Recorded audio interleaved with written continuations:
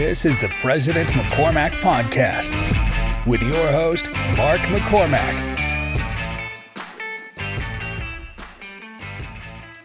All right, ladies and gentlemen, today on the podcast, we have Battaglia. What's up, man? What's up, dude? Welcome to the podcast. Yeah, this will be fun. I like that we picked the girl room. We're in the ladies' room. Yeah.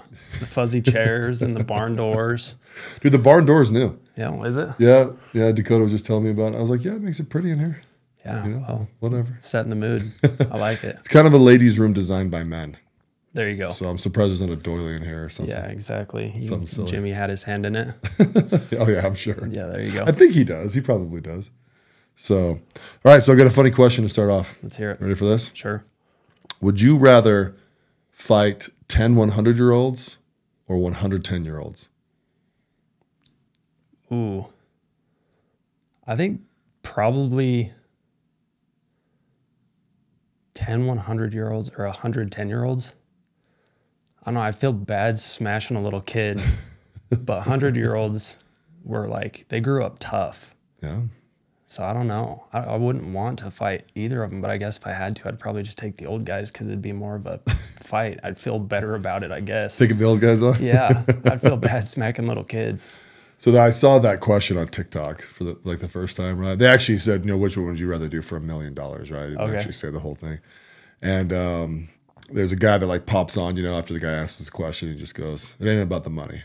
Line them damn kids up. Dude, that's funny. Yeah, see, I'm like, I don't know. I feel like the old guys, it'd be more fun.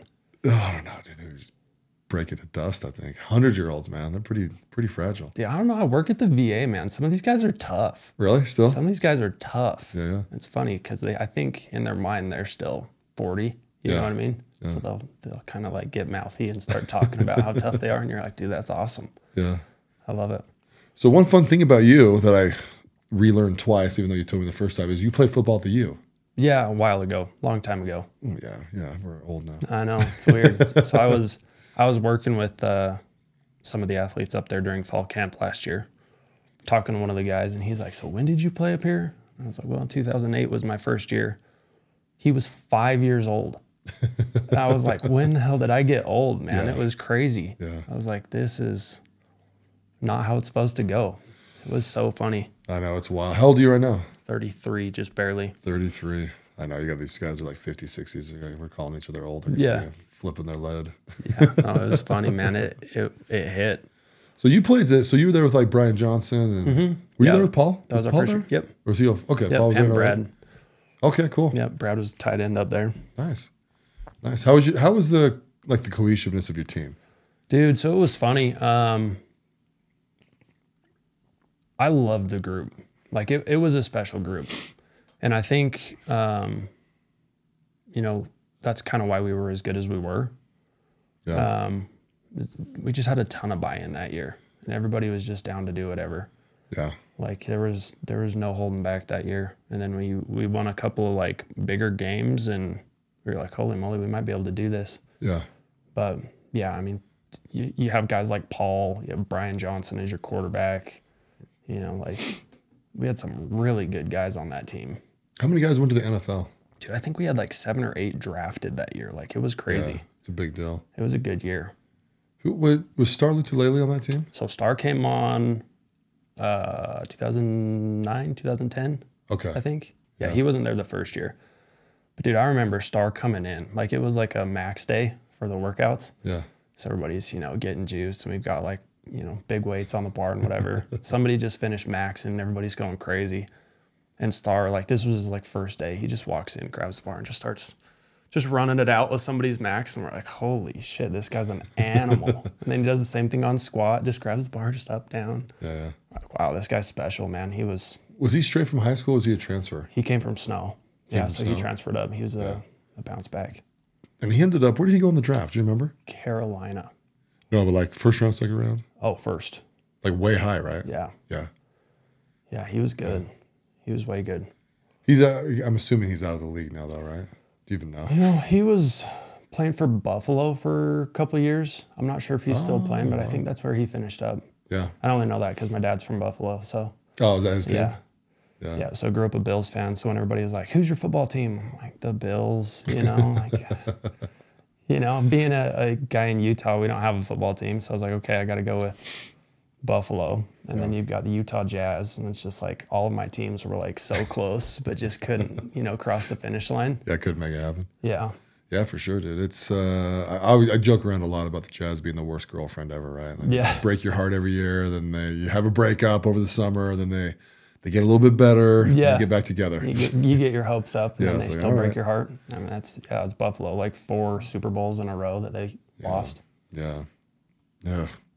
They're looking pretty good right now, though. Yeah, Allen's a beast. I'll tell you, last year it was crazy. I was going to win 2 of my fantasy leagues. I'm in 3 of them, right? Okay.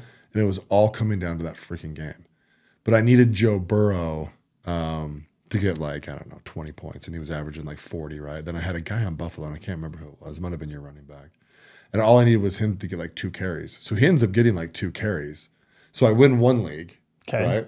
And then I lose the other one because Joe Burrow only got like 2 points because that was the game that guy fell down. Dude, Bro, there's a guy that fell down like in the first quarter. Right, they're blaming it on the COVID vaccine. Oh, right? You're talking about they just stopped the game. Yeah. Who was that? DeMar Hamlin, I think. Yeah, that sounds right. Yeah, something like that. And they just called it. We're like, so fantasy was kind of up in the air for a minute there, right? Yeah. It was like, are we gonna play this game? What are we doing this? And they just called it I think they called it a draw.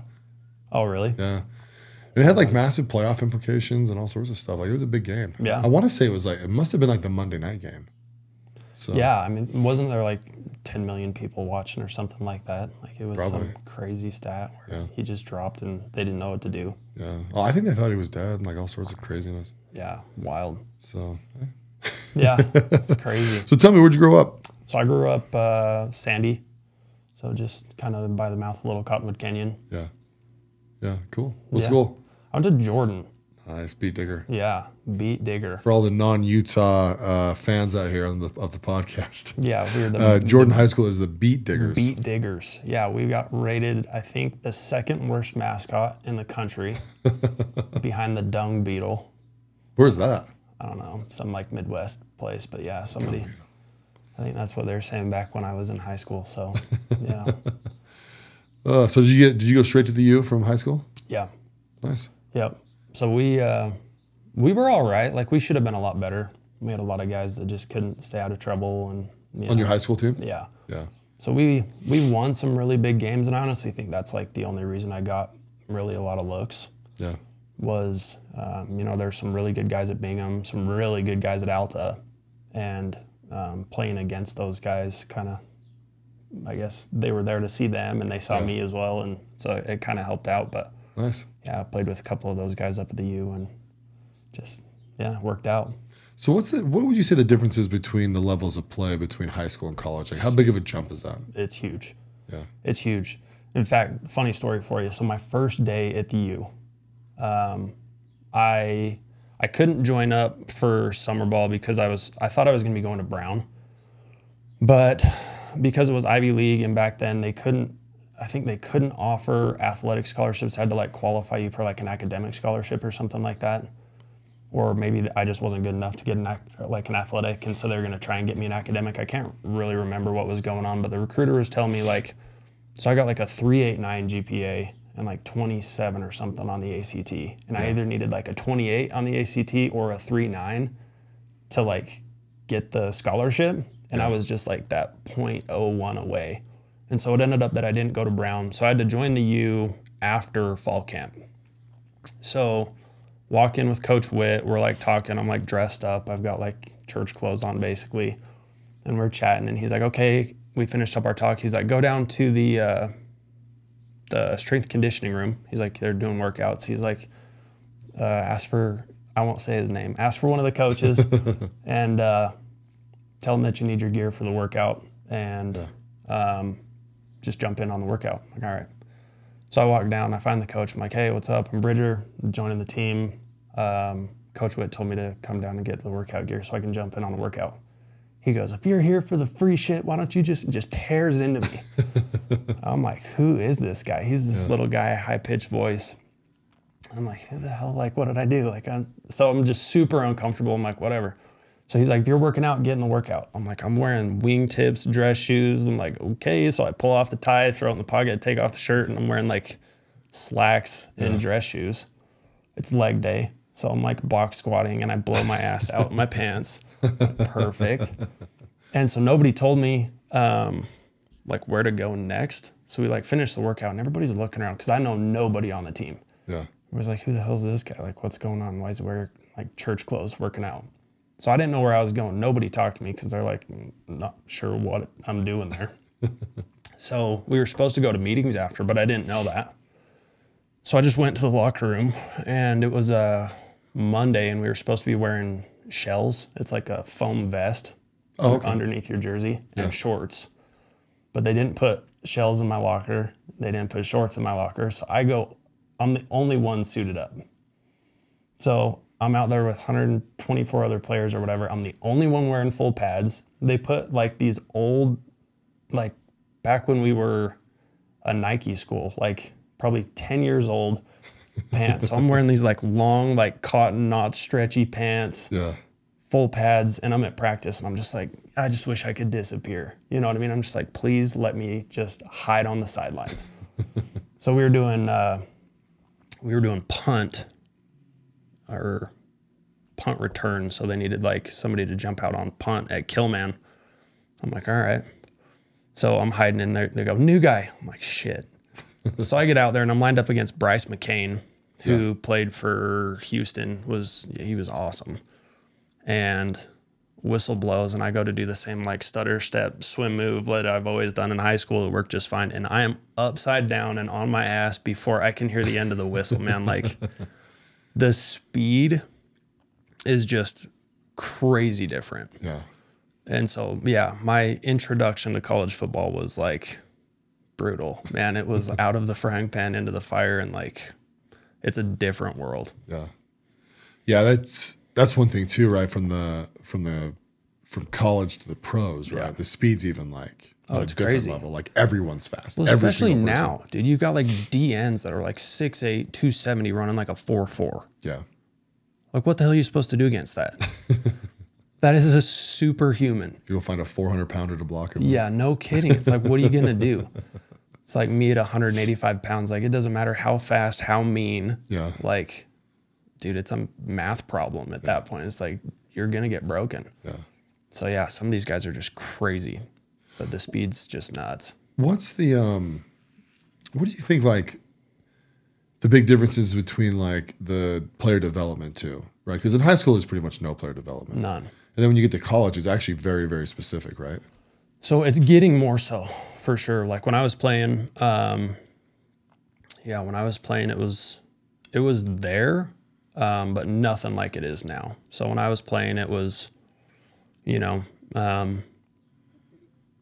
had like your weight goals and stuff. Like they wanted me to weigh like 240. They wanted me to come in and maybe play linebacker. Wow. And I was like, that's just never going to happen. So I was eating a ton of food, doing all the workouts and stuff. And I just couldn't put on the weight. But like now, dude, they've got the craziest. So they've got these little sensors that they put in people's pads that tracks like your acceleration and stuff like that. And then it gives you like a score for like your recovery and all kinds of crazy stuff. So it's like way more quantified now as far as like recovery and like, what are this guy's strengths? What's his acceleration? How are we going to like use this guy? And they've got like all this data behind it. Where back when I was playing, it was kind of just like, you had like your position coaches and your strength and conditioning coaches and stuff like that, but it wasn't anywhere near like as scientific and data driven as it is now. Do you think that that really helps player development now with all the data? Yeah. Yeah. I mean, it's crazy. Like when I was playing, we'd have morning workouts, we'd have afternoon workouts, and then a bunch of us that were trying to throw on weight would get like a workout after practice, where now it's like they're only pushing these guys like heavy, like a few days a week, because it's all about recovery and like everything's super calculated. So you're hitting like a percentage of your max lifts on certain days, and like everything's just all about recovery, making sure that guys are just dialed and like ready to go on game day. Yeah. Where it was a little bit more of like the old school, just like push. And, you'll have to recover because if you don't, you get hurt. Yeah. But yeah, I was way more dialed in now. Did you ever watch Hard Knocks? Yeah. Yeah. So you know all the behind the scenes crap there, and like, yeah, dude, it's funny, man, because I feel like some teams like they are so advanced, you know, in what they do, and then other teams like in the dark ages. There was I think it was the Browns, and they did the Browns. They had one of those coaches, right, that was just like making the guys do like the craziest shit, like up downs and like. Yeah. Like, I can't remember. I wish I could remember exactly everything. And he was huge, right? The dude was like 400 pounds, 5'5", right? And it's just kind of like, I think the athletes have hit a different level. Yeah. You know, like it's not that old school, knock them down, you know, just, what do they call that? Roughneck football. Yeah, totally. Yeah. It's just different, man. The sport's evolving for sure. And like longevity is success. You know what I mean? Yeah. Like that's the thing is you got, especially with all the concussions and stuff like that. I mean, dude, I was a wedge buster. You know what I mean? Like terrible, like strategy was put your head down and just dive into like 600 pounds of like pissed off Polynesian.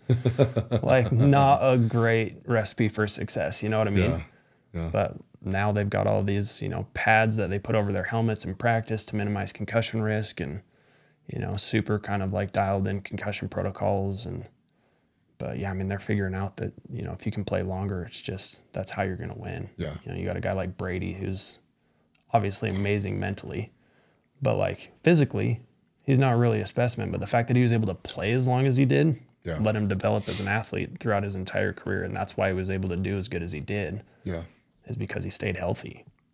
I always tell people with Brady, you know, he's my favorite player by far. Totally. And actually, my next favorite player is freaking Rob Gronkowski. Yeah. Like, I love Rob, yeah. Well, I just feel like he's more my personality, right? Like, if I actually ever made it to the NFL, like, that would be kind of my jam.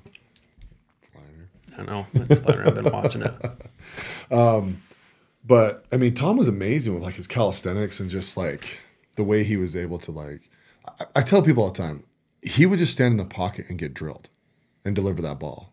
I mean, his accuracy is like unheard of, and then his knowledge of the game is like never be touched. I don't think. Did you ever watch Tom versus Time? You know, I think I did. It was crazy. Dude. That's one where it kind of like went into like his new recovery protocol and like the TB12 method and all that, right? Kind of his personal life. So the whole off season, he watches film for like 6 hours a day. Yeah. I'm like, what are you finding?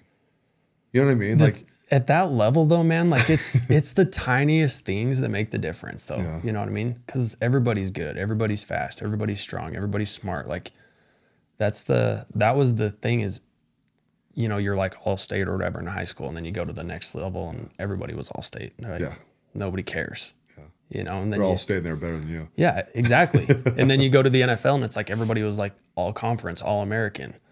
And so, like, it's the tiniest things that you can do to set yourself apart. And dude, I love the picture of him on draft day. Have you seen that? Oh, yeah. In his underwear? Where he's just sitting there in his boxers all, like, slouched down. And you're just like, holy shit, that's going to be the greatest football player ever. I know, dude. But it's all, it was all his He has the perfect story, too, right? I mean, he's picked, like, what, 6th or 7th to last? Or 199th. 199th pick in the draft. And, man, he still has that chip. Oh, yeah. I don't know, man. I'm one of those guys that thinks that you can make it. You know, like eventually one day you can have enough money, you can relax. Yeah. You know? And with him, dude, it's like, I mean, the dude, what did he get? 9 Super Bowls at the end? Was it 7 Super Bowls and 9 appearances? Or no, 10 appearances because he lost 3. Lost the last one, yeah. Yeah, it's hard when a guy has a 20-year career and he goes to the Super Bowl half the time, right? It was some crazy, I saw it like laid out. It was like won the Super Bowl, or it was like conference championships or something like that. But it was like his entire career, it was like one lost. Like it was just like. Just excellence. Crazy. So tell me this, right? You mentioned this earlier. So in high school, you have dumb guys on your football team, right? You get to college, it's less of those, but you got a few. Yeah. Right? You just got some muscle out there, right? Totally. NFL, they're all smart. Like, what do you think the difference is in that? You know, because the stereotype with the football guys, right, is big dumb jock. And it's like, no, not at the NFL level. Like most of these guys are actually very intelligent. Yeah. Well, and it's I don't know, how are you quantifying intelligence, right? You know what I mean? Like some of these guys, they're geniuses on a football field, and you're like, please get somebody else to handle everything else in your life. But they're super smart and they understand the game, right? And so you get guys like Eric Weddle, not the most physically gifted, right? Like average size, average speed, but he was so smart. Yeah. He was so smart. He understood the game, which allowed him to have the career that he had. What makes him smart? For like the layman person out there that doesn't really get football. So it's kind of like you were just talking about with Brady. Like you put in the time to like understand the schemes so that when you're sitting across from an offense and they do something and they make a change, you know exactly what's going to happen before it happens, and it allows you to put yourself in the right position. Yeah. And especially for a guy like Weddle, who wasn't like a physical specimen, you have to learn how to play smarter. You're just going to get beat up. And so seeing guys like that just become super successful because of like the intelligence and like the game smarts and like super high football IQ. Yeah. It's just, yeah. But like you said, there's also the guys that are just freak athletes, and it's just like they've got enough gifts to just be out there and just, you know, make an impact. One thing that's fun, so I played center, right? And so, you know, we always did the calls. You know, I did all the line calls, you know, and then you had the quarterbacks that do all the audibles and changing routes and all sorts of stuff on the fly. And, like, when you really watch football, I think that's the difference between the casual fan and kind of like, you know, a more cerebral fan, right? Like you were watching formations, you were watching what they do. Like, it's kind of funny too, right? Like, so I coached my son's football team. I've kind of told the story a few times on here, but well, it was maybe not on here actually, but I was a defensive coordinator, right? And they were all 10, right? So we're talking little guys, right? And it was fun because we were able to be on the field for the first half of the season, right? And I would just stand back there and just like the formation would, you know, pull up, and I would stand right behind. I would stand right next to the safety. You're like, here's where it's going. Yeah, and his name was Jack, right? I was like, Jack is going to the left. It's most likely going between those two holes. So start floating that way right now. So he'd start floating, right? And then the offensive line, I'd yell slant left or right, whatever, you know. Then I ended up, I mean, they're 10, right? So you do a lot of like all-out blitzes. And, dude, it was like kind of playing like Madden. Yeah. You know, and then I was kind of, now I'm big enough that I can kind of almost tap the middle linebacker, right, and still talk to the safety. Yeah. And I'd be like, dude, okay, over here, blah, blah, blah, hit that gap, blah, blah, blah. We were always sending linebackers and stuff like that. And we got really good. We won the championship. That's what you were saying the other day. Yeah, that you won. That's awesome. Yeah, that has more to do with the head coach and his offensive scheme, honestly. Well, but I mean, our defense was pretty solid. Yeah, you know, like doesn't hurt being able to call the plays out on defense. Yeah, it helped. Dude, we were supposed to do it the whole season, but someone attacked a ref down in Lehigh last year. So like a coach? I think it was a sideline coach, which, dude, don't get me wrong, right? Like, you have horrific calls. Yeah. Right? It's Little League or whatever. 18-year-olds making $15 an hour. No, bro, we had mostly like older guys. Really? Yeah, older guys, some women, a few young guys, right? Yeah. Honestly, some of the worst refs were like 60s. Really? And it was like, dude, so I think we had 4 playoff games to win, right? And this is so funny because I wasn't I was into it. Like when I was coaching hard, right? You know, the whole mentality, right? Yeah. But like, it wasn't like during the week I was just like thinking of schemes or like, you know what I mean? It was like, okay, it's game day, time to put the coach hat on, you know? But I think we had 4 playoff games up to the championship to win. And I think we came back from behind on 3 of them, including the championship game. Nice. Right? We won in the last minute. Very nice. Which is wild, right? That's fun. And it is. It's like kind of fun and exciting for the guys, you know, that kind of stuff. But one of the reasons why we were behind on one, they threw a forward pass. It was supposed to be a lateral, right? Our guys did, right? The kid ran forward for one thing, right? He was on the line. Instead of running back, he ran forward. So then the guy throws in the ball. They yell lateral, right? Even though we're like 7 yards at this point, right? Like not a lateral. It like bounces in front of our guy, hits him in the legs. He tries to pick it up, but the corner had come up on him, right? Because he had gone down the field, and the corner ended up getting the ball and then running it in for a touchdown. And we're just like waiting. The whole team's waiting, and the one ref just calls it a touchdown. And it's like, no. That was a forward pass. Dude, that's a forward pass. It's not even close. So, you know, our head coach, most of the coaches were screaming at this dude, right? And it's like, and he just barreled down. He's like, no, I call it how I see it. It's like, do better. You know, so we've got like parents that are like bringing down their phones because they're like videotaping stuff, right? And they're like trying to show him, he like won't have anything to do with it. It's like, dude, at 10 years old, you got to get these calls right. Yeah. You know what I mean? It's not moving fast enough where you should miss it. No, you know what I mean? Like the game is so slow. Like if you miss a 7-yard forward pass, you're just not paying attention. Right. And these guys, dude, they get screamed at, right? Like they really do. Oh, like, totally. There's parents that are losing their shit. There's freaking coaches that are losing their shit. I took the role on, as I'm sure you can imagine, as fun coach, right? My whole thing was the guys on our team they were not overly intense. They really weren't. Okay. Right? They were actually probably a really good mix, right? Like, I mean, you want your head coach to like stand up for you, right? Like, he's got to chirp at the ref a little bit. You know what I mean? Like, it's kind of part of the minutia of the game, right? And but I was just like, you know what? The thing I can do the best is make sure that every one of these kids loved their experience and had fun. Totally. Right. So I was in practice. I'm always messing with them, dude. Like, there was one kid that, you know, like wouldn't explode off a line, so I'd get behind him. He was a lineman. Yeah. And as soon as they'd like say hi, I just slam his ass forward, like right into the line. And then I always challenged him. You know, I'm like, if any of you guys can take me, I'll, you know, buy you all pizza or something. Yeah. Good luck. And then just wreck him. You know what I mean? Totally. Just like sit on my knees and just poof, poof. That's so funny. But I coached football when I was 29 on a 9th grade team. Okay. That was way fun. Oh, yeah. It was a little lighter than I am right now. So, like, dude, I'd play corner and freaking just intercept the ball over and over and over and over, you know, teach them how to jam at the line. That was a lot funner for me, though. I mean, 10 years old, right? Like, you're teaching a little bit of skill, but, you know, mostly it's just like get them in the right position. Yeah. And pray to God they'll get the tackle right. Or there's not 2 boys blocking them and it's over. Yeah, exactly. Right? It's just, you know. But then, you know, you got your safeties and corners afloat, and these kids, man, they come to play. I mean, they hit pretty hard at 10. Like, they're not. It's not light. Coaching it's funny though, because like there's a kid that cries every day. Yeah. Right. You know, and then whatever, you know, bangs their elbow, bangs their hand, bangs their head, bangs their bum, bangs their, you know what I mean? He did this to me, blah, blah, blah. Yeah, that you're mad and that's funny. It's fun being around him. So my son one time gets in the car. We're driving home, and it's actually one of the best things ever, right? Because him and I just were able to talk every day. Totally, and like, you know, and sometimes we took kids home, but, you know, this night was just us, right? And he's like, Dad, why do these kids cry all the time? I was like, I don't know, buddy. I'm like, you know, they just get hurt, you know, like, blah, blah. He goes, I never cry, dude. He goes, this stuff hurts all the time. My fingers hurt all the time. So it's like kind of going down the list. Yeah. I'm like, yeah, man, you're built different, I guess. I don't know. You know, good for you, though. But, like, don't judge them. You know, like, they're young. Well, that's awesome that you can kind of have that conversation with him for sure. Because he's a stud. You know, I remember asking him, what position you play? He's like, D tackle. I'm like, man, you must be mean. You're skinny for a D tackle. He's way skinny. Yeah. Dude, so we played Copper Hills. So Copper Hills, you know, they're notorious for having a bunch of Polynesian kids out there, right? So their entire line's basically Polys, except for maybe one white kid, you know. And so Nixon was going up against, so he weighed like 64 pounds, right? Gosh. So if you're 75 and under, you can Z down, right? So he's well under the range, right?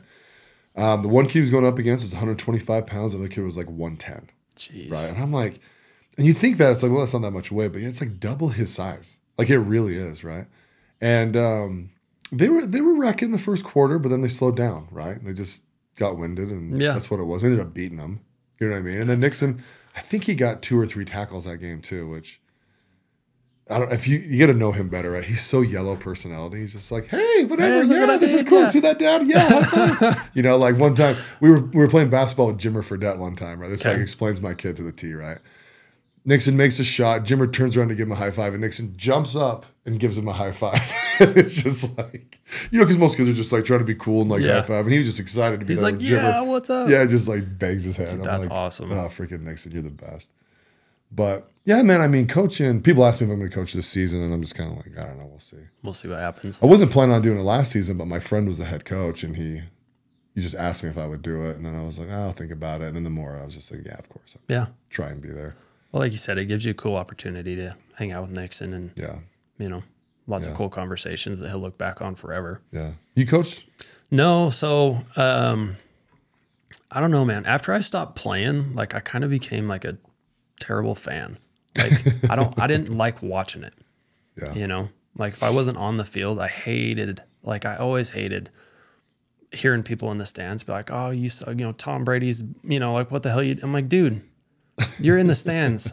Shut up. You know what I mean? Yeah. And so, like, I always was like, I'm never going to be that guy. Like, when I'm done playing, I'm just kind of done. Like, I'm just a terrible fan. Yeah. So, like, I'd go down after, you know, when I was playing in college, I'd go down to the high school and kind of like, you know, talk to the guys and kind of like help out at practice every once in a while. Like, if I didn't have practice or whatever, and kind of like, I don't know, offer pointers and stuff, but I've never coached or like done anything official. Yeah. Yeah. It's fun, man. When you get the opportunity, it's funner with your own kid. Yeah. It's also interesting too, because I didn't want to be the dad that was like pushing him into a position. Sure. Right. Totally. Of course, my son, he's really small. And so last year was interesting because I think the kids had played 2 years before he had played, but I thought he was too small to play. And I was just like, I don't want him to hate this. You know what I mean? Like, yeah. Or just get like destroyed. Like there was one little kid, he was little, dude. I bet he was freaking sub 50 pounds. Oh, geez. Right. He ended up breaking his wrist, and I think it was in a game, or maybe, it was in practice. They knocked him backwards and he put his hand backward and broke his wrist, right? He was just a little guy. And I just didn't want Nixon to go through that. But then at the same time, I was like, well, you also got to get in here because if you don't learn how to play this game, your skill level will be so far away from everybody else and you won't know what you're doing out there, then you're like useless to the team, basically, right? Yeah. And so I think I timed it right. Like he didn't know. He like doesn't watch football with me. You know, I've taken him down to Raiders games because we have season tickets, right? That's why I bought the damn things. That's what you were telling me. Yeah, take him to games and he's just like chomping candy down and just like, what's going on? He's just like, he doesn't even know like really all the rules. He does now, but like before last season, he didn't really know them all that well. So, and I'm like, listen, I'm a big dude, right? Like I had aspirations to go play in, higher levels and stuff when I was a kid, but it didn't work out.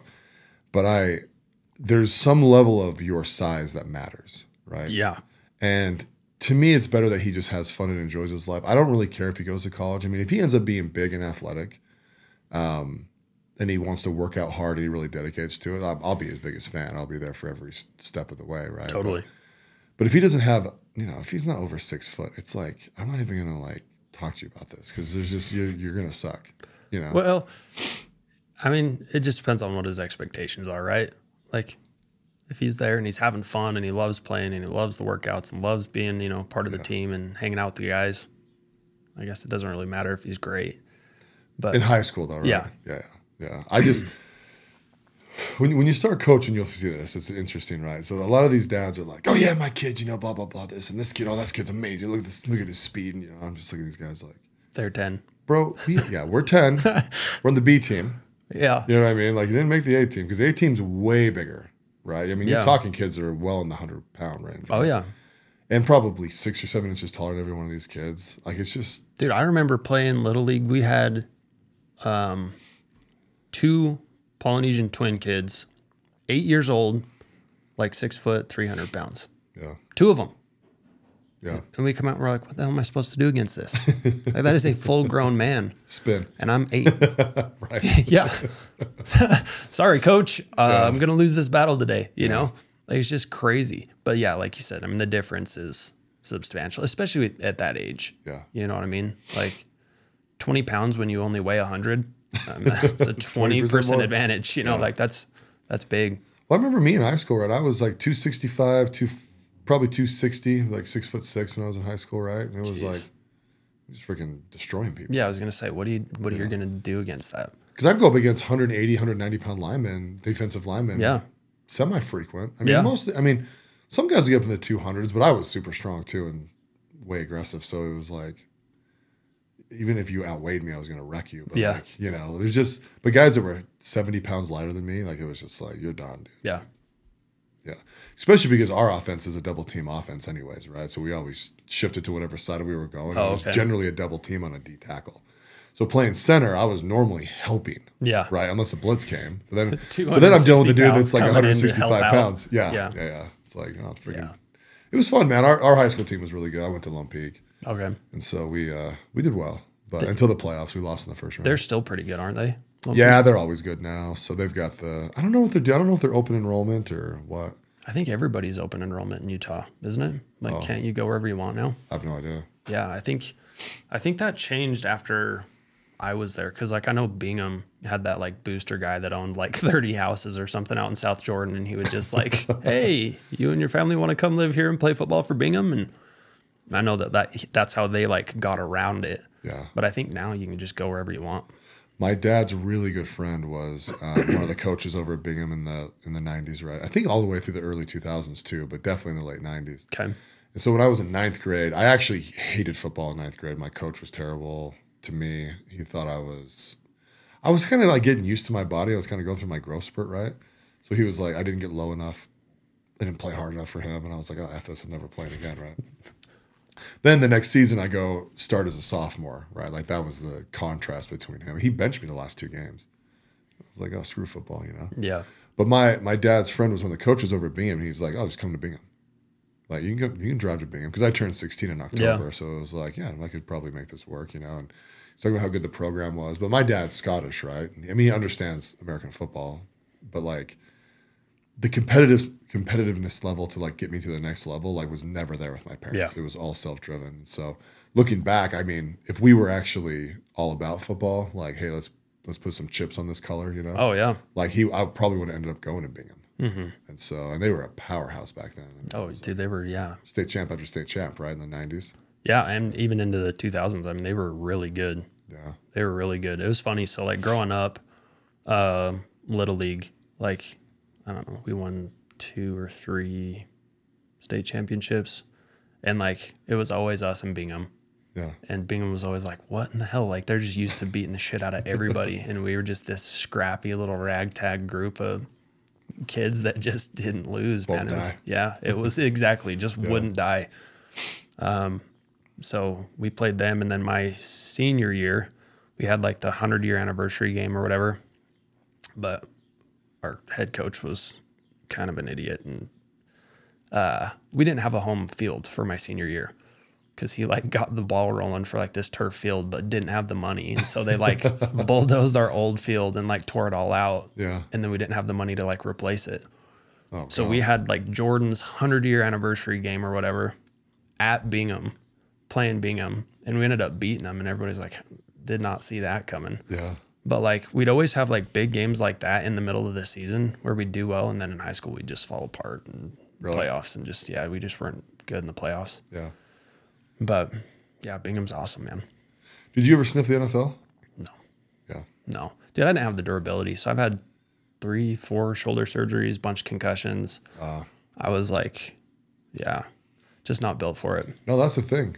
It's a big thing. Yeah. So the NFL's really cognizant of how many injuries you've had coming in. Totally, dude. You're going to invest millions of dollars. Like, you want to know that thing has a lot of mileage left. Yeah. You know? Yeah. And you played, was it free safety or strong? Free. Free safety, yeah.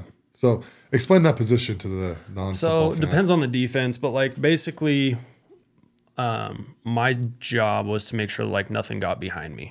Like your last line of defense. And so basically you're just like watching the offensive lineman at the snap.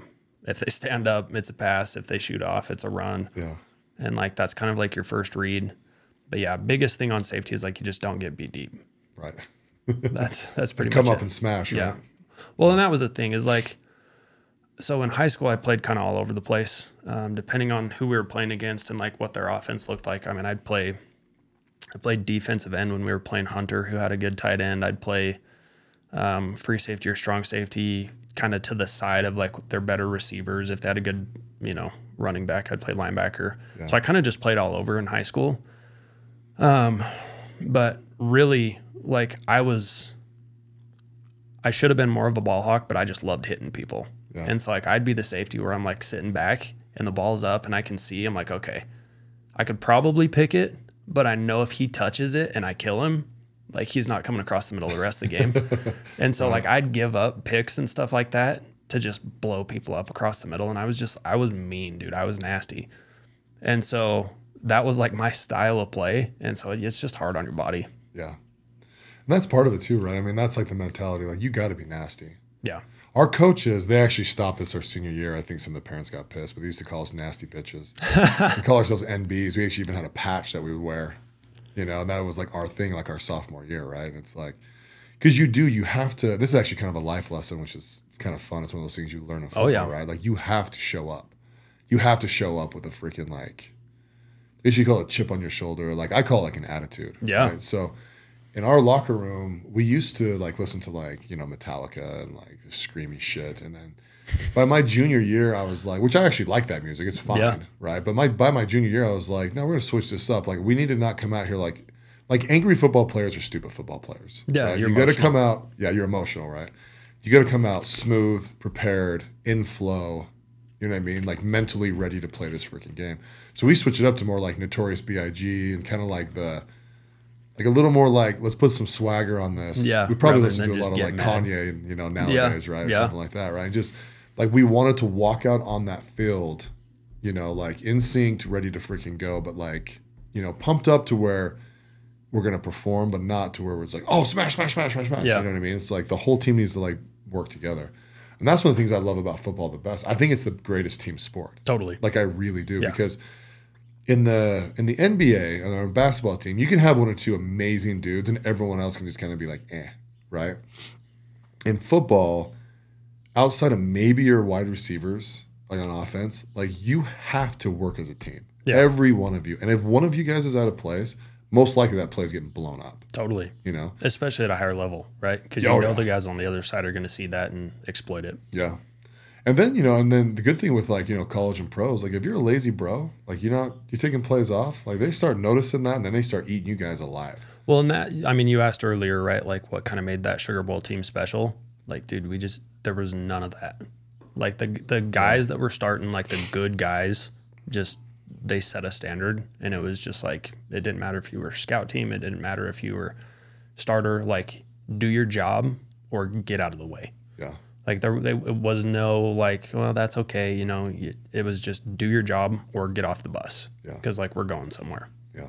And like you said, man, it's the ultimate team sport for sure. Now that team was special. One of the things that we haven't touched on yet. So you guys, did you go undefeated? Yeah. So you went undefeated. You ended up ranked 6th or 5th? 2nd. Oh, did you play? What was Alabama ranked? Are you talking about the end of the season? Yeah. Yeah. No. Like going into the college playoff, I think right? we were 4, What'd you like? 5. I don't know. I can't remember where we were going in. But yeah, we played. Because you played Alabama, who was like a 1 loss, so they weren't. Yeah, in the they lost to championship, Florida. Yeah. And they were pissed that they were playing us. Yeah. And then, at the end of the year, Florida was number 1 because they won the national championship. Yeah. And then we were 2. At the end of the year, right? After you beat Alabama, yeah. I can't remember what we were walking in there. I think you were 5th or 6th. Because wasn't the top. Did they have the college playoff back then? No. No, there was just maybe you were 4th then. You weren't in the championship game, which is unfortunate, right? Yeah. Which happened to Utah in 2004 as well. Yeah.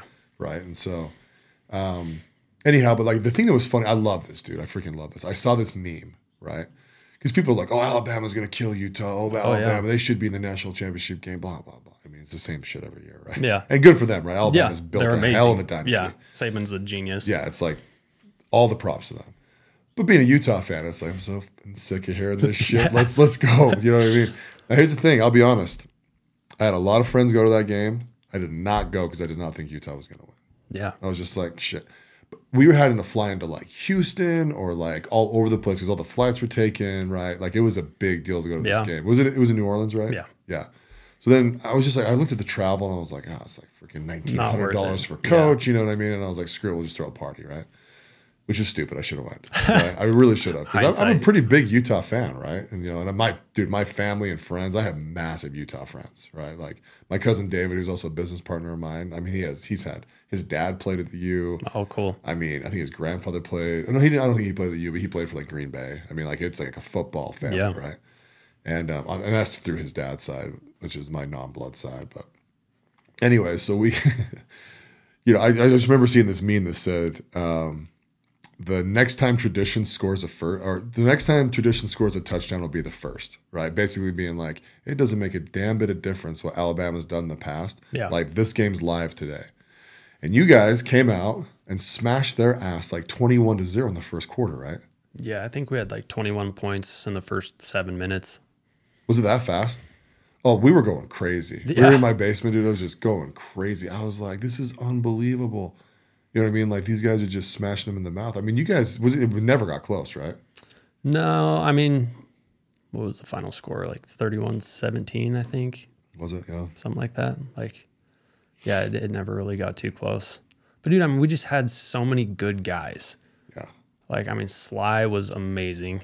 You know, you got Kruger, you've got Robert Johnson, you've got Brian Johnson at quarterback. You got Matt Asiata and Darrell Mack. Yeah. Like, we had just some good guys. So what was that like? So you guys fly down there. How many days early were you there? Oh, 3-4 days early. Yeah. And did you practice down there? Yeah. Walkthroughs or like actual hitting? Mostly just walkthroughs. Like at that time, you're not trying to hurt anybody. You know? Yeah. You're not going to really like. The coaches are trying to get you mentally, right? Isn't that the whole thing? Like mentally prepare you guys for this game? Yeah. I mean, really, it was. They tried to do it just like this is just another game. Like just show up to your job kind of thing. You know what I mean? Yeah. Try not to get, too caught up in all the bowl game stuff. But yeah, I mean, you're riding around New Orleans on buses with a police escort. You know what I mean? Like it's kind of hard to not get like. When you had some media too, right? Oh yeah. Did you participate in that? No. Yeah, I wasn't that good. Like I was good enough to be there and stop. Whatever. But like, did you play in the game at all? So no, I didn't, and I'm bummed because of the concussions and stuff that I got. Yeah. So I could have opted out of my redshirt year, because that was my redshirt year. Yeah.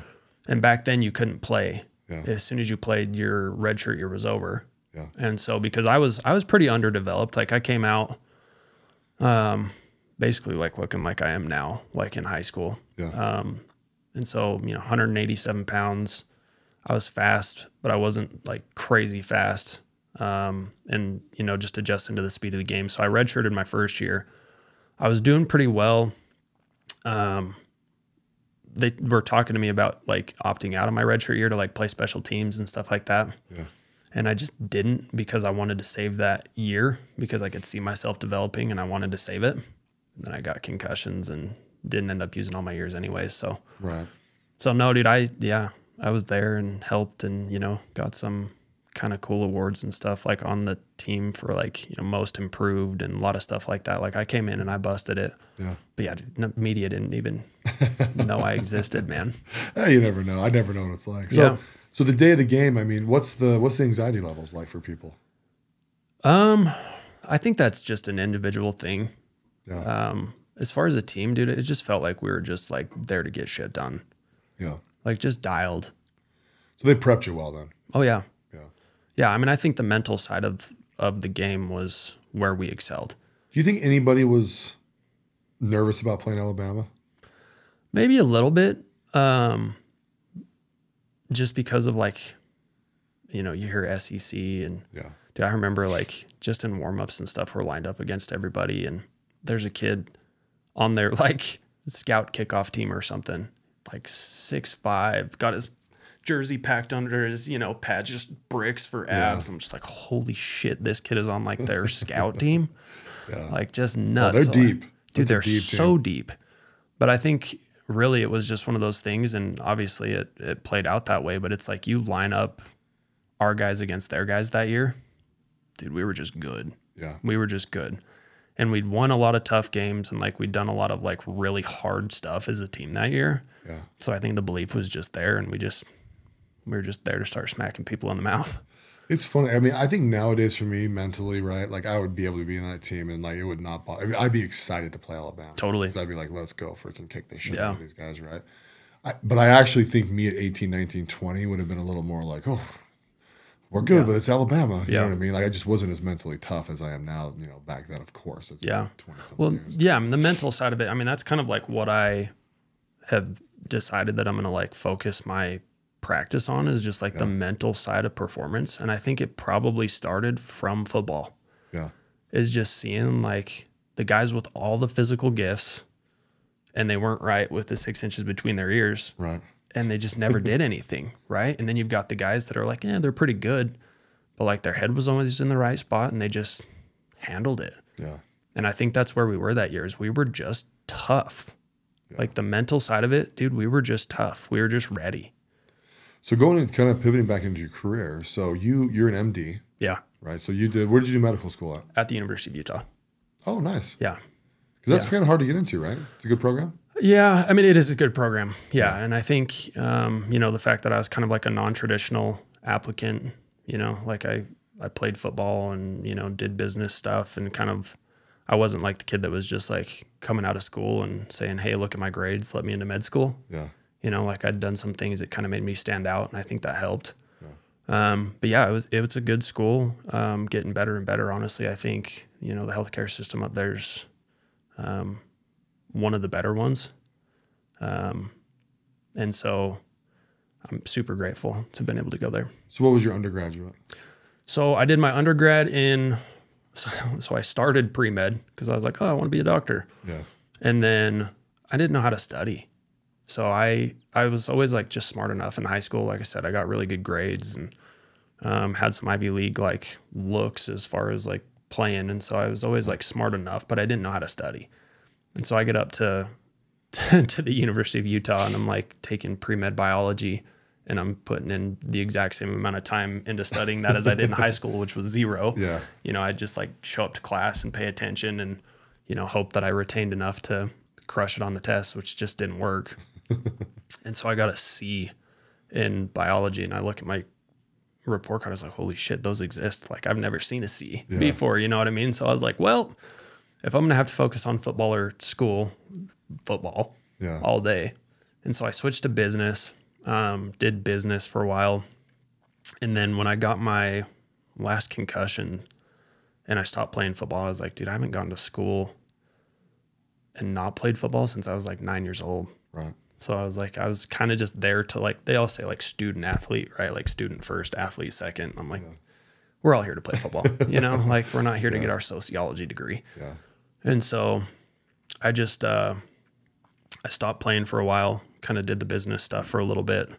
And then had kind of a cool experience where it was like, you know, you need to go back to med school. So I went back and got another degree in exercise physiology. I guess they changed it like 2 months before I graduated to kinesiology. So like that's like the exercise sport science. They're like all kind of like equivalent. But my degree was in exercise physiology, and mostly because I was already studying all that stuff anyways for just my own personal benefit. And it covered a lot of the pre-med like prerequisites as far as like all the chemistries and physics and all that stuff. Yeah. So there was a ton of overlap. So I didn't have a lot of like extra classes that I had to take. So those were the 2 undergrad degrees. So were you pretty excited to get into medical school? Yeah. Was it a hard path? Was like the MCATs hard or? Yeah. So I feel like I've always had like enough gifts to like do what I need to do, but I've never been like the guy who was just like born for it. Yeah. You know, like I was always smart enough, but like not as smart as the smart guys. And I was always like fast enough and like strong enough, but not, you know, like the guy. And so it always just took like a ton of work.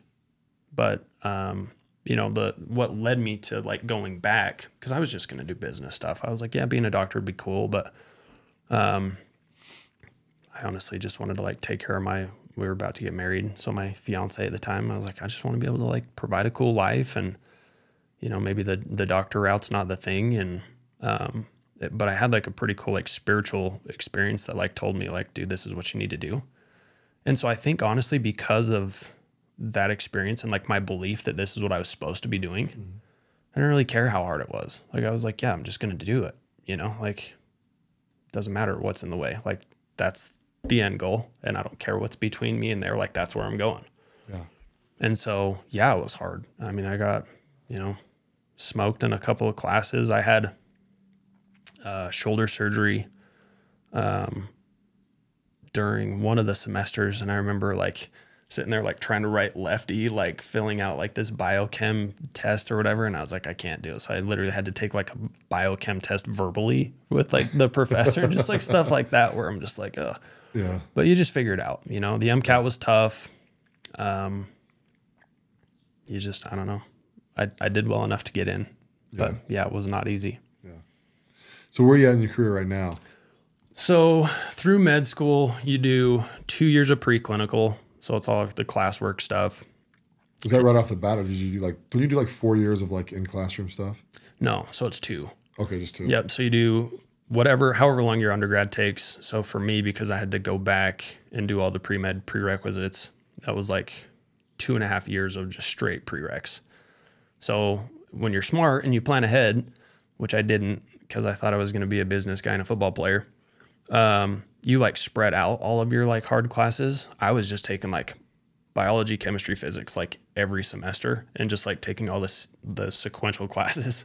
Yeah. So I got wrecked, but you have 2.5 to 4 years or whatever of your undergrad. You start med school, and most schools have 2 years of preclinical, which is like all of your super heavy like knowledge base. So you get that, and then after 2 years, you take step 1 of your boards, which is like this 9-hour test with hundreds of questions or whatever. And once you pass that, you're able to move on to your clinical rotations. And so 3rd year, you have internal medicine, which is just like your general hospital medicine, pediatrics, neurology, psychiatry, OBGYN, and surgery are like your core rotations. And those range anywhere from like a month and a half to 3 months. So you do those rotations, and then you take step 2 of your boards, which is like the more clinically based exam. So that's a 2-day test. Or is that one still 1 day? I think maybe that one's still 1 day, but it's like 9 hours. Again, hundreds of questions. And it's more like clinically based rather than just like memorizing facts. It's more like, you have a patient that comes in. This is what they're presenting. What's the first thing you're going to do? And then your 4th year is more like advanced clinical rotations and more like specialty specific on what you're going to be going into. And so that one is, a lot of electives, basically. So like, I was going to do plastic surgery, so I did a ton of plastics rotations, and I did a lot of surgery rotations just so I could have more time in the OR. But then I switched to psychiatry, and so I had to like change my whole application basically, like, within the last year or so of med school before you apply. And then you apply to residency through what's called the match. It's like this, it's pretty interesting algorithm, honestly. I think they won like the Nobel Prize for it or something. Okay, cool. But so what it does is like, I applied to, 15 programs or whatever is included in like the flat fee. I was like, if I don't land in my first 15, like I did something wrong. Right. So I applied to 15 schools, and then I ranked those schools as far as, if I get an interview, liked them, didn't like them, whatever. I rank all the schools, and then the schools rank all of their applicants, and then it just runs all the numbers. And if my top choice ranked me within their top 10 spots, if they've got 10 spots, then that's where I'm going. And so it kind of just like shuffles it all around. So like the whole medical education thing is pretty crazy process, and I had no idea. Like I got into med school and I was like, sweet, I'm gonna be a doctor, and then they started talking about like step 1, and I'm like, what the hell's step 1? Right. It's like, no, there's like all these big things that you need to do along the way, and I'd never had anybody like family members, nothing, go into medicine, so I had no idea. I just showed up and I was like, sweet, I go to school, they'll get kicked out and they're gonna let me be a doctor. I had no idea. Yeah. So how are you? So how are you liking it now? So are you out of rotation, or you're out of residency now? So right? I'm in my residency. Oh, you're in it. Yep. So I just basically finished up my 2nd year of residency. So out of 4. Okay. Yep. And psychiatry is a little bit different because it's a 4-year residency. So like internal medicine is like 3, pediatrics is 3, emergency medicine's 3, and then some of like neurosurgery is like 7 and 9, between 7 and 9, depending on like how many, like whether you get a PhD in the middle because you're doing so much research or whatever. So your residency kind of just depends. So psychiatry, at least at the U, it's split differently at other programs.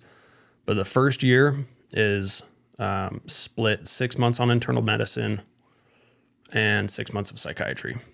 So after your intern year, you take what's called step 3. And that's when you're like a licensed physician. So you have to complete an intern year, pass step 3 of the boards before you get like your medical license and your DEA number and all that. For me, the 2nd year was all inpatient psychiatry. So either like severely mentally ill for, psychiatric reasons or whatever, or inpatient medical patients with psychiatric concerns or addiction or like consult type stuff. And so depending on the rotation, I'd either be at the VA, at the mental hospital, or at the main hospital, and just focusing on like different areas of mental health to try and figure out kind of like what I want to do. Now, are you still technically in school? No. Well, so like you're not paying tuition or anything like that anymore, right? No, but like I think technically we're still considered grad students, I think. I don't know. Somebody told me that, but no, we're getting paid. We're just getting paid like garbage. Right. Yeah. So yeah, working all the hours, making like none of the money. But then when you graduate residency or completed, I guess is a better way to put it, right? Then you can go apply for jobs. Is that? Yeah. So it depends on what you want to do. So for me, I think I'm going to end up starting my own thing. I just don't fit the hospital system well enough to think that that's a good long-term play. But once you finish residency, you're eligible to sit for the board exam. Mm-hmm. And then once you pass the board exam, you're a board certified whatever, right? So like Howland, he did a plastic surgery residency, was eligible to sit for the boards. Once he passed the board exam, he's a board certified plastic surgeon. Right. And so for me, I've got to pass my psychiatry board to be a board certified psychiatrist. But right now, like I could, have a medical whatever place if I'm just practicing general medicine. Right. So definitely recommend people go to like board certified providers. Yeah. It's crazy, especially Utah where we've got like a ton of plastics. Like go to somebody who's a board certified specialist, not like, hey, this guy, did a general surgery residency and decided that he really liked cosmetic stuff and, wants to give you a lip filler and a facelift. It's just like, don't do that. Yeah, I heard that from Nick, right? Yeah. Like you don't actually have to be board certified to do certain things, right? No. And it's kind of like, well, I mean, yeah, you could be like a pediatrician, right? And actually do a nose job. Totally. Yeah. Yeah. Fully legal. As people want to pay. Yeah. As long as you can talk somebody into it, you shouldn't. Which is wild. Yeah. Yeah. Like it's wild. Dude, yeah, it's crazy. Oh, dude, this world, man, it's kind of funny out there. It's funny how people market. Right? Oh, That's where that conversation came from, is I was talking about marketing. And yeah. Like, how many plastic surgeons are there in Utah? I'm like, I don't think there's that many. He's like, well, there's not that many actual board certified ones, but there's a ton that will do cosmetic surgeons. Yeah, cosmetic stuff. Yeah. Big difference between board certified plastics and cosmetic. Yeah. So with you going private, what does that mean? Oh, man.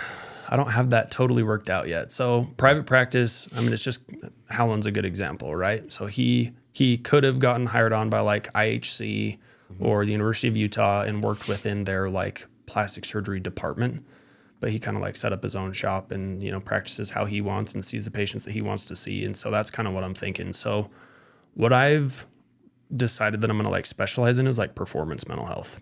So I've been working with athletes and stuff. I love that, got some business guys that are clients and like, we'll kind of, chat through stuff with them. But like, I just love like the mental game.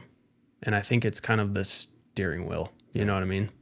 Like it was always interesting to me when I'd be on, the medicine service or whatever, and you have a patient come in and, they're trying to die and you're doing all this stuff and you do all these things to the patient and they get better. But they don't really get better. They just get back to their like shitty baseline that they were at before they crashed and had to come to the hospital. And then everybody's like, high fiving, hey, we did a good job and, saved the patient. And I'm like, they're going to be back in 4 to 6 months. Yeah. Like we didn't actually address the problem. We did a bunch of stuff and like stopped the acute catastrophe, which is good. I mean, it's better than letting them die. Right. But like, it's such a weird cycle that I just don't love. Yeah. And that's kind of what our healthcare system is designed to do. Yeah. Is like we are really, really, really good at not letting people die. Yeah. We're really good at that. Yeah. But as far as making people like healthy and like super functional and like raising their baseline and like giving them like the tools that they need to like approach their potential, we don't even touch it. Well, one thing you and I were talking about is, you tell people to get healthy. Yeah. Which is funny, right? Because in different aspects, right? Like I talk to people and I say, hey, listen, dude, people who are depressed live in the past, right? People who have anxiety live in the future. And we don't really talk about like being present and like the mental health that really comes around that, right? It's a lot of like, well, I feel depressed. Well, here's a pill. Yeah. I mean, I feel like I have a lot of anxiety. Well, here's a pill. Yeah. And those, I think, and this is just, the gospel according to Mark McCormack, right? But like, I feel like we're going to pay, I actually think we're paying the price for it now. Yeah. But it's like not getting better either. Like we're getting way, way, way worse. I mean, you got kids who are like 9 years old that are suicidal. Like when we were kids, that was unheard of, and nowadays it's like they make a big to-do about it, right? And they get them into counseling and all this kind of stuff. And it's like, I don't think we're getting down to the core of the problem. No. Right? Like, what's the actual mental side of this that's really, you know, I don't know, affecting society. But answer me this question. Do you think that's because of habits, the system, or like we don't have the studies to really understand mental health as well as we could? Like a little bit of everything probably? Yeah, dude, it's so multifactorial. I mean, that's the thing is like, especially mental health, it's like chicken or the egg. You know what I mean? Some people, they've got a lot of reasons to have a lot of mental struggles. You know what I mean? Like some of the people that I see in the hospital and like hear their story, I'm just like, holy shit, man. If I've been through what you've been through, like I can't say that I'd be doing any better. Yeah. You know, like just terrible, terrible, terrible things that they've been through. And so they have all the reasons, right? But then you also see patients where they're actually like doing really well. And you hear their story and you're just like, holy moly, man, you've got just as many reasons as the next guy. And so you can't say that it's, you know, stuff that's happened to people, because the same scenario happens to the, you know, two different people and they have drastically different responses. Yeah. You've got like the genetic and biological component, right? Where it's like some people are just predisposed to it. And then you've got the environmental side where, you know, maybe you're kind of like genetically leaning that way, but you eat like shit, you sleep like shit, you're surrounded by terrible people, you know what I mean? Like that's just where you're going to go. Yeah. And so I think what we've done, that's frustrating to me, and this isn't just mental health, right? It's just like our healthcare system in general, is we treat symptoms and we pretend like we're treating the actual problem. Right. And I liken it to like somebody driving a car and their check engine light comes on and they come to us and we put a smiley face sticker over the check engine light and we just send them back out driving. Right. You know what I mean? And it's like, well, you don't see the light anymore. It's like, yeah, but there's still an issue. And the problem is when the check engine light first comes on, maybe you just need to like change your oil, right? Maybe you need like a new $10 filter. But we put that sticker on there and we send them down driving, and then all of a sudden their car blows up and they're stranded in the middle of nowhere.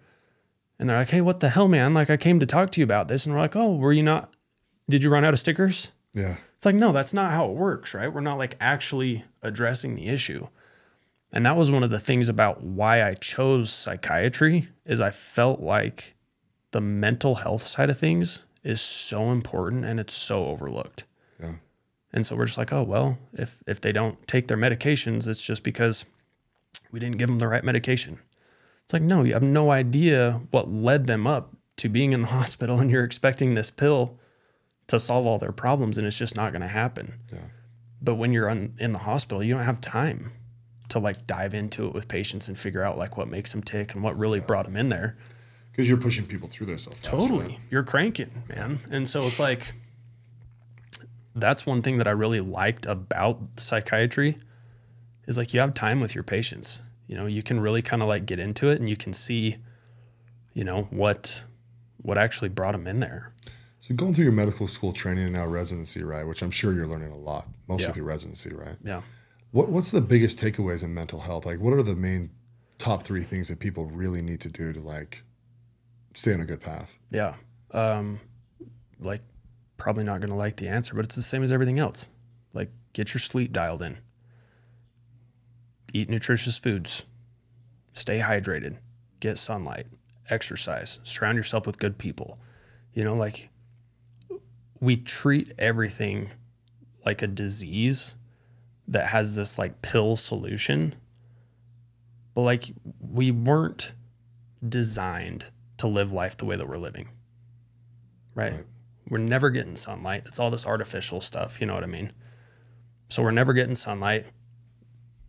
The average person, like, dude, I remember being in the hospital and like people are like, I can't tell you the last time I drank water, right? They just live off coffee and like Diet Coke. I'm just like, holy moly, like how are you going to do that? Like your body needs water to run. Like if you don't have water, you die. Yeah. But like you have these people that don't drink water and they feel like shit and they're just like, oh, what's going on? I've got headaches. I need more Tylenol. I need a migraine cocktail. I need, you know, and I'm just like, drink water. Like that'll help. Yeah. You know, and then our food. You look at our food, man. It's not even food anymore. Like the ground is so depleted from nutrients because we've just overcropped the shit out of it. Yeah. So that it takes a ton more food than it used to just get the same amount of nutrients. And that's if you're trying. Yeah. But if you're just going fast food garbage, like your body doesn't know what to do with that. Yeah. And so like it really is simple. And I don't want to like overgeneralize, but honestly, like if you're doing all of those things, you're going to avoid 99% of the garbage that most people are dying from in this country. Like you're making your liver and your kidneys, you're just dirtying them all the time. Yeah. You know, and then like, no wonder why you feel like crap. Yeah, you're clogging up all your filters. Yeah. You know what I mean? People don't think of it this way, but like what you put into your body is what your body has available to like build your body. Right. Like you're giving it the construction materials. And so people are eating garbage and they're like, I wonder why I feel like crap. I'm like, because your body's having to like resynthesize a liver. Yeah. Out of like processed garbage foods, and you're not giving it what it needs. And so you're just introducing all of these deficiencies that it just takes time of doing the right stuff over and over to kind of like plug those holes. Yeah. 100%. And it's such a finicky thing, right? I mean, I look at mental health and, you know, not that I'm even close to a doctor, right? But I do feel like I understand people at some level, right? Totally. And it's interesting, like negative self-talk, right? That's another massive one, I feel. Huge. You know, it's just like, guys, look at yourself and learn to love yourself. But that's such a simple concept to like say, right? So I think people have a really hard time practicing that or implementing. Totally. Well, and it goes back to that chicken or the egg thing. You know what I mean? Like if you wake up tomorrow and you're feeling like shit, you're tired, you have no energy, you hate your job, your family situation's a mess. Yeah. You got shit food in the fridge, you know what I mean? Like you're set behind, right? Yeah. You're not putting yourself in a position to succeed. And so that negative feeling of like, oh, I just woke up like garbage, and then your surroundings are like reinforcing that. It's just this like perpetual loop that you get caught in of just like reinforcing the negative. You know, and so somebody comes to you and they're like, Mark, you just need to like have positive affirmations and start thinking positively. You're like, dude, get the hell out of here. Like, you don't know shit about anything. You know what I mean? Even if they're right, like your internal and external situations are reinforcing each other. Yeah. And so what's hard is you have to break one of those. You have to break one of those. And it's easier to break the external, right? And then let that reinforce the behavior that you're trying to have like internally. But it's so hard when you sit down with these people and you're talking to them and they're telling you about like how they're struggling, and you're like, yeah, I get it. Like if my day looked like your day, I would be depressed as well. Right. I would feel the exact same way. Yeah. But when you're in that internal state, it's so hard to get that motivation to like change the external until the internal gets so bad, right? It's like the whole carrot or the stick thing. Yeah. You either need a big enough carrot or a harsh enough stick to like change behavior. Yeah. And I think what I've seen most of the time is it's like that whole frog in a pot of boiling water. Is it's just such a progressive change and just so gradual that like it doesn't suck bad enough to really motivate behavior until they get to a place and they're like, holy shit, man, I got to make a change now. Yeah. And you're like, I agree. And this is years and years and years of, you know, suboptimal behavior. It's going to take some time. Yeah. You know, like it isn't going to just change immediately. Yeah. Because the internal like chemistry and stuff, like, dude, that's one thing that's super interesting to me is like how connected the mind and body are, and how you can change physiology with thoughts, and how much control, like if you have the right mindset, like the changes in your body, and the opposite. Like if you change your body, like how it changes your mental, you know what I mean? Like they've all kinds of cool studies where they're like testing blood levels for hormones and stuff like that. And the difference between like somebody slouching with like their chin down and like talking quietly and kind of whatever, or like their chest up, you know, like chin up and like talking confidently. Yeah. Dude, like there's changes in the blood chemistry going on by just standing up and talking with like a bigger, more confident presence. Yeah. You know, and so changes like that, super simple. And it's funny because like I'll sit with somebody and they'll be, you know, I'm super depressed and, you know, still having suicidal thoughts and this like that. And they're down and they're low. And I'm like, what would you look like if you were happy? And they like give me this like little half-ass smile. I'm like, not what I'm talking about. Yeah, no. I'm like, tell me a time where you were just like crushing it, like where you felt like you had a huge win. Like tell me a time where, you know, you were just as happy as you can remember. And as they start telling me the story, their voice starts getting louder, you know what I mean? And they start sitting up a little bit more and they start getting more animated. And I'm like, see what you're doing right there? Yeah. You're reinforcing the chemistry that you want to experience by the action. And they're like, oh, no shit, this guy might actually know what he's talking about a little bit, you know what I mean? Yeah. But like, one of those things has to break first. And from what I've seen, I think the external is easier to change and then the internal will follow. Yeah. But if you've got the mental just determination and, you know, focus, I think you can change the internal and the external will follow as well. Yeah. Yeah, absolutely. So what do you think now in your life, you know, you're 33, right? You've gone through medical school, you've played football, you've done some really cool stuff so far, right? You're married to your best that's bud. The coolest thing, man. You met my wife the other night. She's awesome. Yeah, she's really cool. What do you think, what's your best life advice to people? You know, for me, man, like who you marry, I think is step 1 through 100 on the path to success. Yeah. I think if that first domino is wrong, it's really hard to live an awesome life if that relationship isn't where it needs to be. So decide who you're going to marry with who you want to become and the life you want to live in mind. That would be my first thing. And obviously I'm only speaking from like my current level of ignorance. You know what I mean? Like 10 years from now, I might have better advice. But another thing that I think is huge is if you hear that voice, and I think everybody like knows what I mean by the voice, you know, like whether you think it's God or the Holy Ghost or your conscience or your higher self or whatever. Yeah. When you connect and you hear that voice, follow it. There's never been a time where I have heard the voice and followed it, no matter how hard the path was, and I've regretted it. And there's been plenty of times where I've heard the voice and I didn't follow it and I regretted it. Yeah. And then I think just try and add value. Add value, man. Like it's not that hard. Try and leave everybody in every situation better than you found it. I like that, dude. Adding value it's a very good way of putting it, right? Because people, I've gone through some things in my life, right, where like in business, it's really easy, right? You want to make more money, you got to add more value. That's it. That's a very simple, quantifiable thing. You know, if you're the top salesman for your company, you bring in X amount of dollars, you go ask for X amount of the net, and it's just a negotiation at that point, right? But that really flows into every aspect of life, like adding value, especially inside friendships. You know, because people think, well, I've been friends with this kid since, you know, junior high or high school, right? And like, eventually, if you guys don't both, or, you know, guys and girls, whoever, right? If you don't both pour into that relationship and continually add value to it, and sometimes your value is just to be fun, right? Totally. Maybe when you're a friend, right? Yeah. Doesn't mean, you know, you're like giving them money. You're like, you know, those are actually the side things that are really bad for friendships. Yeah. You know? But like really, like everything, if you're with your wife, your kids, you always have to be adding value to that person. And then you become something who's valuable. And, you know, and I think people kick back on that and they go like, no, friends should just be friends. It's just no matter what happens. And it's like, that's actually not true. Not even. Yeah. Not even close. No. You will blow that friendship up if you guys don't progress together. You know, or like that whole saying, right? Like, oh, you've changed. It's like, I hope so. Yeah. Right? If I haven't, yeah, I'm doing something wrong. Yeah, you love the 15-year-old version of me? Yeah, exactly. I hate to break it to you, that dude was pretty preoccupied by himself at night. Yeah. You know what I mean? Not the same dipshit I was in high school. Yeah. Thank you. Yeah. You know, you want to enlighten yourself all the time. And totally. The more enlightened you become and wise, the more value you can add to other people. Yeah.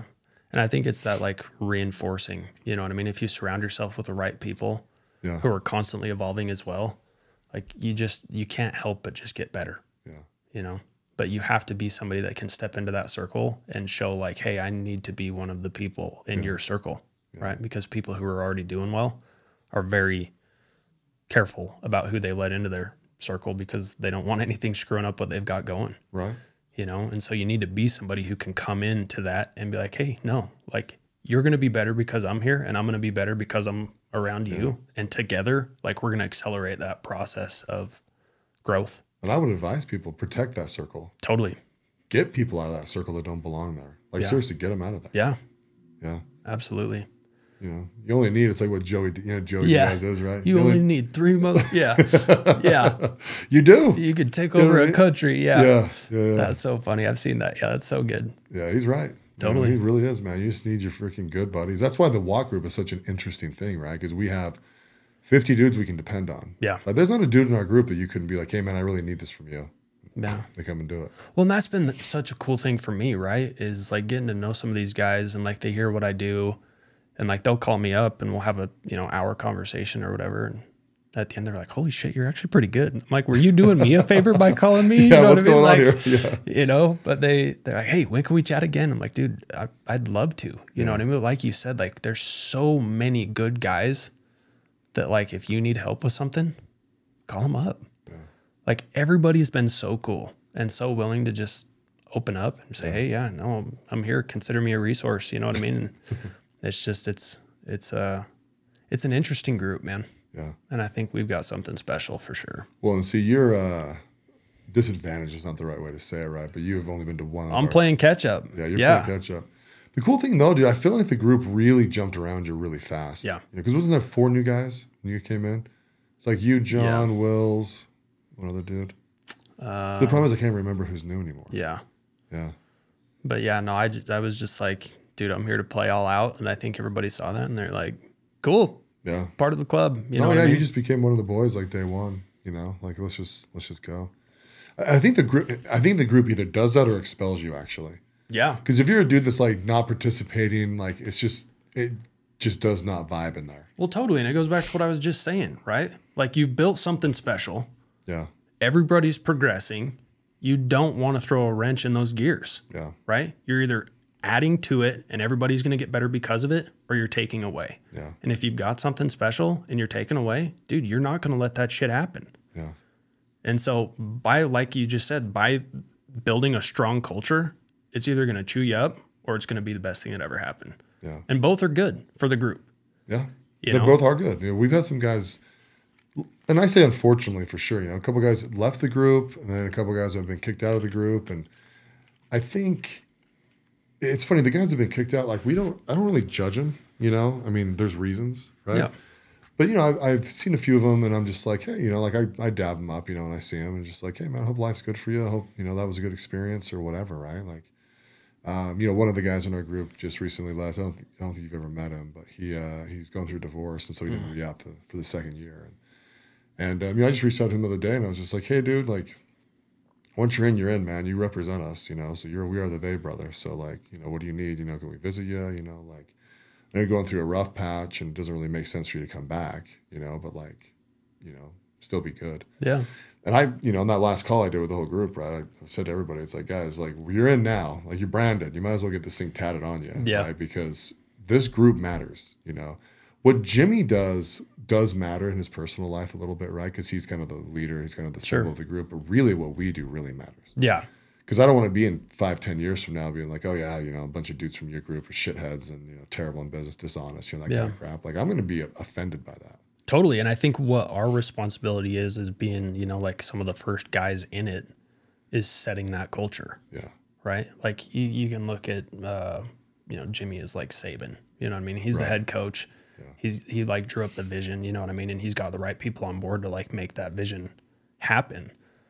But like, dude, the locker room culture determines the success of the team. Yeah. You know what I mean? And so kind of like we were talking about earlier, right? Like if you're one of the guys that like people look to, don't play any bullshit. Yeah. If you see something happening, be like, hey, that's not what we do here. Yeah. That's not what we do. You can go do that shit somewhere else. Yeah. Here, we have a higher standard. Yeah. And I think that's gonna be cool as more and more people come into that, and that's reinforced how much stronger that's gonna be. Yeah. And how much more attractive it's gonna be to the right people, and it's just gonna naturally repel the wrong people. Yeah. And if we do it right, man, it's going to create a group of men that's thousands and thousands of bros deep. Powerful. That have gone through things that, this massive network. And when you gain that trust and respect with everybody, right, over years and years and years, I mean, 10 years from now, right, this could be thousands of people in this group that have gone through the program. Yeah. Yeah. And it's like, what do you guys need? We need something, It's like, hey, I need everyone to, share this post. You know what I mean? It gets shared 4,000 times. Yeah. You know what I mean? Like, that's big. Totally. That's a big, powerful machine that we can build. And the cool thing is going to be built on like men that are being masculine and standing up in this world and being ethical and moral. Yeah. Like the backbone of the group is built on that stuff. You know, it's built on integrity, right? Integrity is a pretty broad word. It's also self-defined, which is kind of cool. You know? Like it's cool that like our integrity is self-defined. It's not individually inside the group, it's self-defined. Yeah. Which if you really think about that, it's kind of odd, right? Because you look at a religion, right? And they tell you what the integrity levels are, right? These are the things that we believe that, you know, you have to do to be inside integrity. Inside our group, it's like, you know, self-imposed. Yeah. It's like, right? You know, right? Yeah. You know when you're about to do something and that little voice inside your head goes, don't be a shitbag. Right. Like every time. Yeah. Every time. Yeah. And so what you're talking about, that integrity, that commitment to integrity is when that voice says don't go, I'm not going. Yeah. When it says go, I'm going. If it says help somebody, I'm going to help somebody. If it says don't do that, I'm not going to do that. Yeah. And that's the integrity that you're talking about, is just being at peace with yourself. Yeah. No internal conflict because you're trying to juggle all this bullshit in your head of, yeah, well, I've got to say into the mirror 10 times every morning that I'm a good, powerful person, but then I go out and act like an asshole all day. Right. It just creates this internal conflict. Mm-hmm. But like you said, if you're living in integrity and you're reducing internal friction. And when you reduce that internal friction, you're so much more powerful because all that energy can be directed at accomplishing things that you want to accomplish rather than keeping all the plates spinning in your head where you're trying to like keep all these weird narratives running. Yeah. Yeah, exactly. And there's a lot of freedom in that. Tons. You know, when you start living that way, loving your wife, you know, showing up in this world as a good, masculine, strong man, dude. Like you get to be kind to people, you get to have good experiences, like you get to have a good life. Life's just better. Everything up until that point, all the other bullshit's bullshit. You know, like one of the things I cannot stand is fake it till you make it. Yeah. To me, that's like the number one lie. You know, we say to be honest and then you fake it till you make it. It's like, no, make it. Yeah. Stop faking things. Just make it. Just create yourself. Yeah. Be the guy. As long as you're trying, you're making it. Yep. You know, even if you don't know everything. I mean, I get the principle behind fake it till you make it. Yeah. But it's just a lie. Yeah. So. Yeah. And if you're coming at it from that place of, you know, you're faking it, nobody's going to feel you being a genuine person. Well, and that's, I think the problem with fake it till you make it is, you know. Yeah, that's what I'm saying. You know it's a lie. Is if you know you're full of shit, it doesn't matter how well you've practiced the story. Yeah. Right? People with a high enough like EQ, right? You know, like guys like you and I, we can sit across from somebody and be like, this guy doesn't believe what he's saying. Right. Right? He might have all the highs and the lows and the, you know, the dramatic effect and, you know, he's a great speaker. But like you and I can be like, he doesn't believe what he's saying. Yeah. See, and I think imposter syndrome comes directly from fake it till you make it. Because some guys kind of faked it, they got into something, then it kind of got big, and they're just like, I don't really know if I belong here. Because when you grind at something and make it work, or even if you don't have to grind, even if you just come up with a really good strategy and execute it perfectly, you don't freaking feel like an imposter when you hit those levels. You just don't. Yeah, you're not surprised because you know you're going to deliver. Yeah. But I think what the imposter syndrome is it's trying to pretend like you're, you know, 3 steps ahead of where you actually are. Yeah. Or you're buying a Rolex and praying to God you can pay your mortgage next month. Holy shit, please let somebody like my Instagram post with my Rolex and my rented Lambo so that I can get some traction and be a coach. You know, it's like, oh shit, yeah. Coaching, man, that is a slippery slope. Dude. That is a slippery freaking slope. And I think it's kind of funny because like, being a psychiatrist, right? Like people think I'm like a therapist and then they're like, well, I'm like, I hate the term life coach. Yeah. I hate it because every shithead 23-year-old that goes out and does somersaults and makes 30 grand and buys himself a Mazda 3 is now a life coach. Yeah. Yeah. But I also like the idea of coaching because like, I've always like had this thing where like doctors are there to teach people.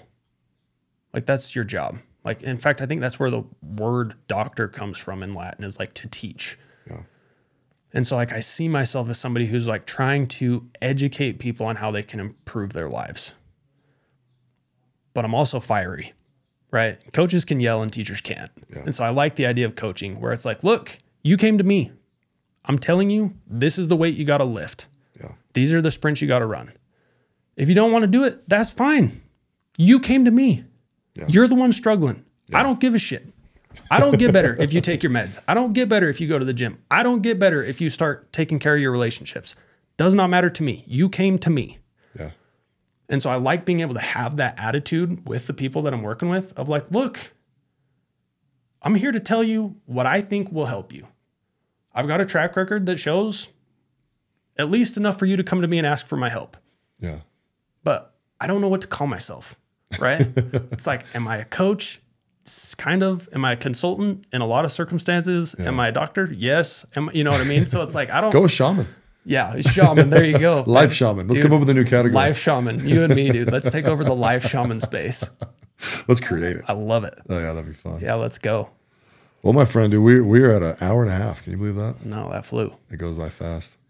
So I always ask everybody at the end, what's your best 2 minutes of advice? You know, I kind of already gave my nuggets, you know, earlier of just like marry the right person, you know, listen to the voice, add value. There's got to be another one in there. I think like play your game. Don't get caught up in trying to live somebody else's life. Decide what's going to make you happy. Decide what success looks like for you, and like forget what anybody else says about it and just get there. Because I'll never be as cool as you are if I'm trying to be the next Mark McCormack. Yeah. Ever. Yeah. You know what I mean? If I see how you're showing up and like, oh, people really like Mark, I got to act more like Mark. It goes back to that imposter syndrome, right? Like exactly. I know like I'm never going to be able to show up like you do if I'm trying to show up like you do. Yeah. But if I'm just like, why do people like me? What do I add? You know, how do I add value? What value do I bring? And I just try and double down on that. And I just like try and figure out who I am and just be the best version of myself that I can be. I feel like that's a way better like recipe for success. I agree 100%. I've said a lot of times to people, it's like, dude, I want to see the most authentic version of you with the shit. Yeah. Right? Because then it's honest, and it's so much easier to connect when you do that, right?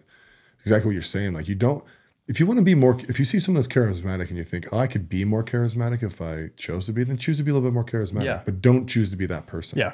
You know, like Dave Chappelle is hilarious, right? My favorite comedian of all time is not even close, right? I love his humor. I would never try and recreate it though, because I'm not him. Yeah. There's not a chance. It would come across so stupid. You know what I mean? Yeah. Like if I want to be funny, I got to be funny in my way. And then once you realize that identity, you just then people gravitate to you. You're like, yeah, I'm just me. And then you look in the mirror and you're like, yeah, I'm awesome. Yeah. You know, and then all of a sudden you're doing good. And like you said, the right people gravitate towards you, right? Yeah. The people that are going to be around that and are attracted to that is cool, because then you have people that like you for you. Yeah. But if you've built this whole circle of people that like you because I'm trying to be like Mark, it's exhausting. Yeah. And you can never take that mask off, because you're like, oh shit, if they actually found out who I really am, they're all going to run away. Right. You know, but which is probably not true, but yeah. Yeah. But maybe it is. I don't know. But if you build that circle on like, this is who I am, you know, love it or leave it. Some will, some won't. So what? You just go for it. Yeah. Yeah, for sure. Well, my friend, thanks for coming on the podcast, dude. This was fun. I'm excited for the guys to hear about you. Yeah, this was fun. So, all right, until next time. Yeah, thanks for having me. Thanks for listening to the President McCormack Podcast, brought to you by McCormack Foundation, Saxton Fund, ADP Lemco, and Professional Floor Systems. Make sure you subscribe to the podcast and keep up with Mark on Instagram @President McCormack.